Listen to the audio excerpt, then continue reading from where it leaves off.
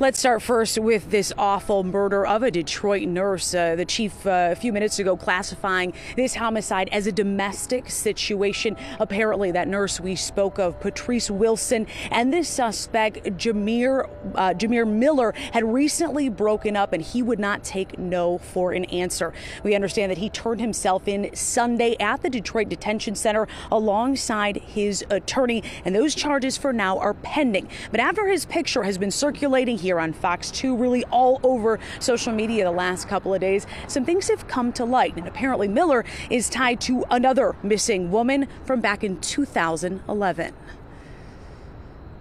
It's freaky. When news spread last weekend that 36-year-old Jamere Miller was wanted in connection to the kidnapping and murder of local nurse Patrice Wilson, it hit differently for this family. Jamere, the grandson, say, "Ma, Daddy on TV." They was sitting in the living room, and he was watching TV, and he was on the news. Jamere Miller Sr. is linked to a missing nursing student, 24-year-old Bianca Green, who went missing in 2011, last seen in Inkster. She was pregnant.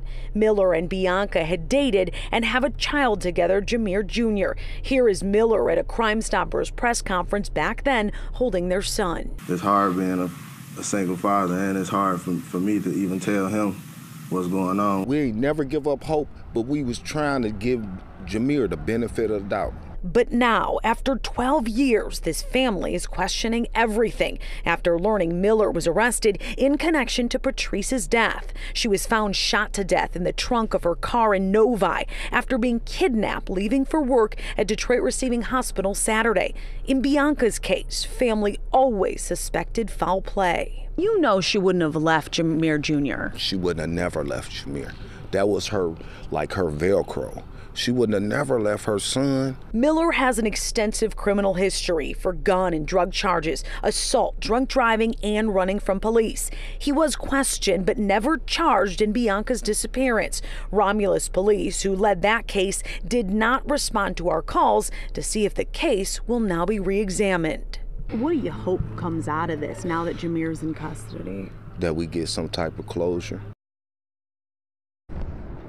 Chief White very much aware of that case involving Bianca Green. He says they're now working with Romulus police, sharing notes, comparing investigations to now see if this changes anything from a case. This family has been desperately looking for answers over the last 12 years. I can't imagine it wouldn't be re-examined at this point. Now, involving the latest homicide that we were discussing earlier, no charges against Miller at this point. We will continue to keep in touch with the prosecutor's office. Reporting live downtown Detroit, Jessica Dupnack, Fox 2 News. Yeah, Jess, we're hearing about this quite a bit. Just the other day, a well-known Oakland County employee died in a domestic murder-suicide situation. Now this seems like this is an issue that just is getting worse in many ways. That is exactly what the chief said earlier today. He said they are seeing a rise in domestic violence here in Detroit alone. 12 people victims of homicide, and the chief is classifying those as domestic violence related.